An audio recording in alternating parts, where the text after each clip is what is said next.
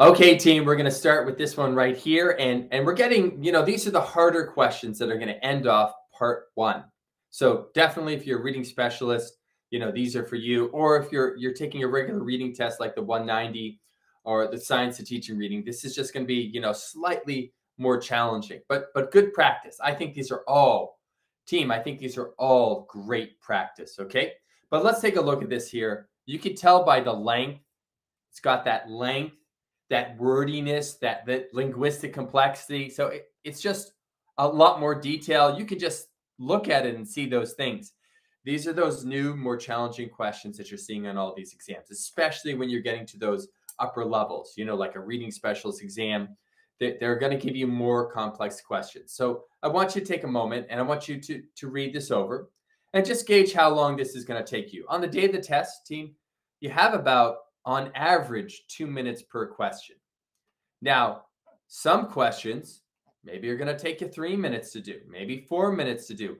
And other questions, maybe you do them in 30 seconds. So it's, there's some flexibility there. But I do want you to take your time right now, read it, and just gauge where you are with this. Are you reading this at 3 minutes? Are you reading it somewhere between 3 and 2 or between 2 and 1? Just take a moment and read it and make that evaluation for yourself. And we'll talk about it, okay? Go ahead, read it now. Go. Unread it. Or if you're still reading, put me on pause and then unpause. I'm going to read it. I thought I'd read this one. And so I'm going to read it real quick. It says here, a reading specialist has been working with a group of first grade students. Let me circle first grade students. Remember that grade? I always go are not teaching yet, or they're not teaching first graders. And so it's they may be coming in teaching seventh graders and they have a question on first graders and they're not so sure how to place it. So if we look at these early years, right? I'm going to go pre-K. That's the years before kindergarten, right? We have we could have 3 to 4, 4 to 5. Then we have kindergarten. Very, very important. Maybe 5 to 6. And then we have, first grade and on. So it's first grade and on, 6 to 7-ish. Okay. Now this is, where we are.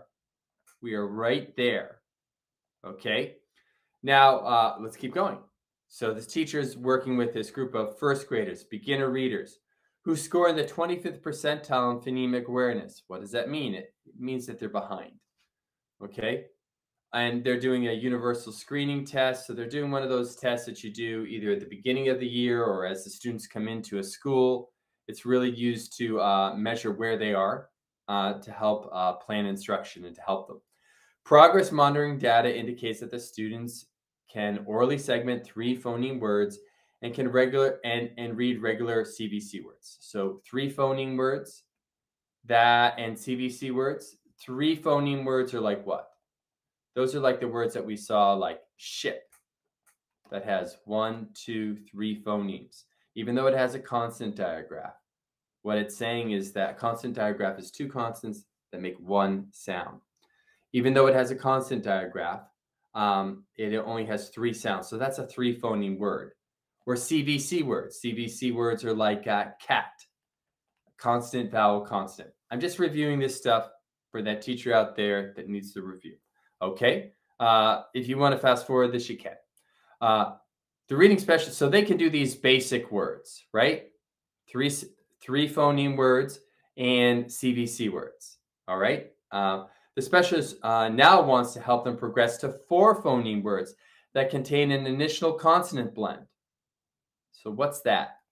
Now we're not quite there. We're going to talk about all these things when we get to phonics. So right now we're kind of stepping out of phonemic awareness and doing a little phonics, but initial consonant blend could be like the word blend.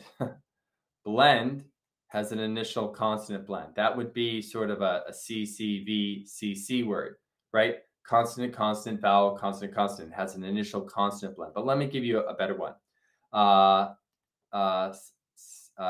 Let's say step. That's a good one. Step has a consonant blend. Consonant, consonant, vowel, consonant. It has an initial, right? Initial consonant blend. That's a great one. A CCVC word. Got it? So they want to help them with these 4 phoneme words that contain an initial consonant blend, like step. The specialist selects a decodable text. Decodable text is a very basic text, like the Bob books that we'll be talking about a little bit later on, that are systematic in terms of they're getting more progressively harder with phonics. They go from easy, the most easy, like CVC words, and beyond, and get a little bit harder. Okay. So they're going to select a decodable text for instruction that features these target words, such as frog. Okay, that would probably been a better example to use. Frog, CCVC. There's the consonant blend. Which of the following pre-reading activities would be most effective for the reading specialist to support the students' decoding skills for developing phonemic awareness?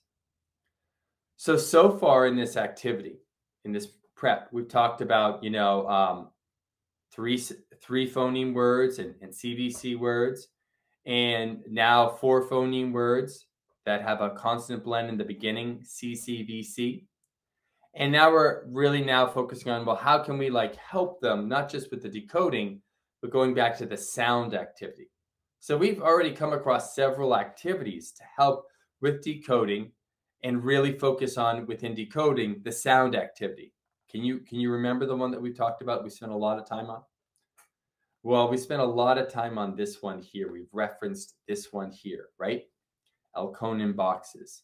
Elkonin boxes are that way of really explicitly reinforcing decoding and encoding. We can use Elkonin boxes for phoneme segmentation, right? We can help with that. F, R, A, G, right?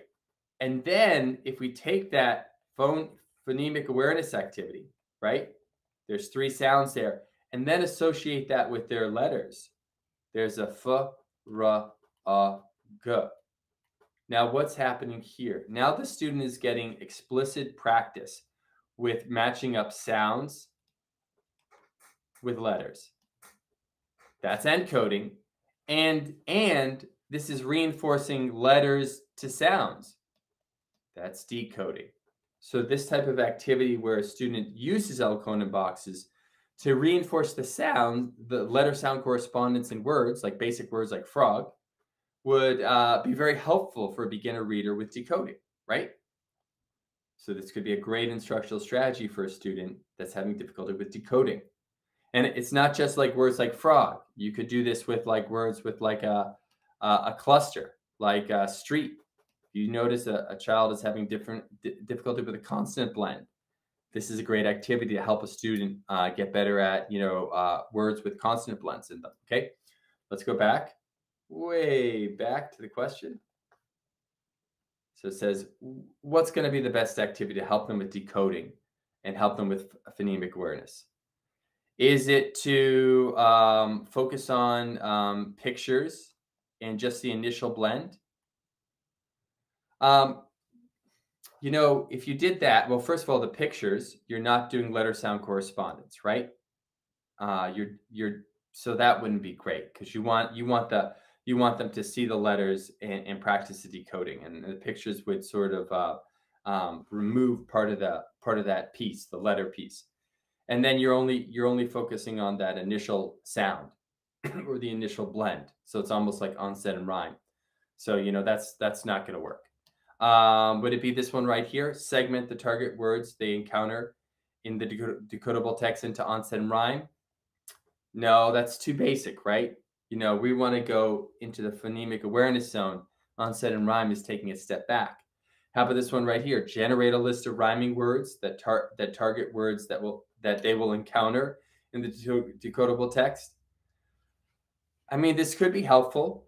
I mean, I think this would be very helpful if you're using a decodable text that does include a lot of rhyming words to review them. But that's not really what we're focused on. We want to focus on an activity involving phonemic awareness.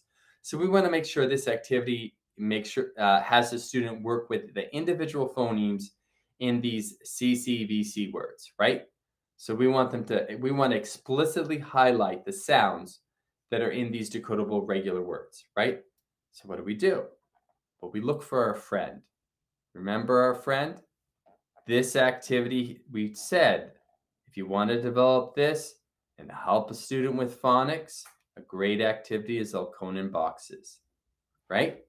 And they have it set up here. Moving discs in Elkonin boxes to segment and blend the sound in target for phoneme words they will encounter in the decodable text, right? Isn't that kind of what we've seen? And I want to go to the pictures here. So we have this one right here. There's actually one before it, this one right here, where they're using the Elkonin box and moving the discs or counters in. And in this case, because we're working with phonics, we would include the word.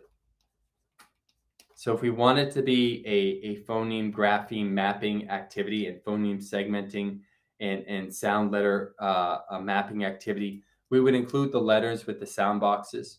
Or at some point we would after we do the sound boxes, we would spell it out, write it out. So that would reinforce sounds to letters and letters to sounds. Okay. You could do that with this one here. You could do that with this one here. But that type of activity would be a great instructional strategy that you could use to help foster decoding and phonemic awareness. Now, I want to just highlight something here. This is the reason why the answer is A. This is the reason why I chose this. You see this quick description of Elkonin boxes, right? You're going to be asked to come up with a whole bunch of instructional activities, especially when you come reading specialist team. I'm talking to a lot of reading specialists. You're going to have to write in your essays about an instructional strategy that might help a student. And this case study is kind of giving you a lot of the language that you can to describe an activity. I mean, this sentence alone gives you a way of describing Elkonin boxes that you could put in your essay. And if you chose to put some of this stuff in the essay, what vocab would you want to use? Maybe you'd want to include the discs or the counters and the Elkonin boxes. You want to mention that it's going to help segment and blend the sounds in the target word. Hey, if your target word has 4 phonemes, you should put it.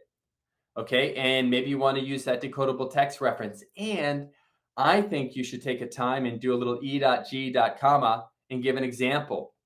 Do you see all the details that are here if you're describing Elkonin boxes in your essays? I mean, anyone that's reading your text, if they're reading your essays, they'll be like, whoa, there's an instructional strategy. They nailed it. You're using what they said to use. And you're giving the details of how many details here? 1, 2, 3, 4, 5, 6, 7. Maybe you use a little bit of that. Maybe you use a little bit of that. I mean, you're going to blow them away if you borrow some of the language from these exams and put it in your essay. Now, I'll just stress this one more time. This activity is to help a student with decoding, especially if they're having difficulty with blends and clusters. So this could be a great activity if that's what you were trying to help them with.